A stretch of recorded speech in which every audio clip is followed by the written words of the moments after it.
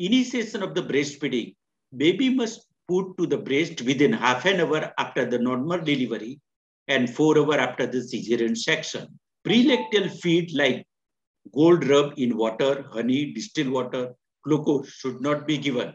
This item will satisfy the thirst and will reduce the vigor to suck and may lead to diarrhea and helminthitic infestation.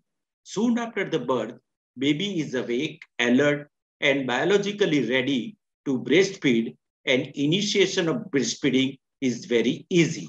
In first 2 to 4 days, small quantity of the colostrum, there is a 10 to 40 ml, that is secreted in what the baby needs.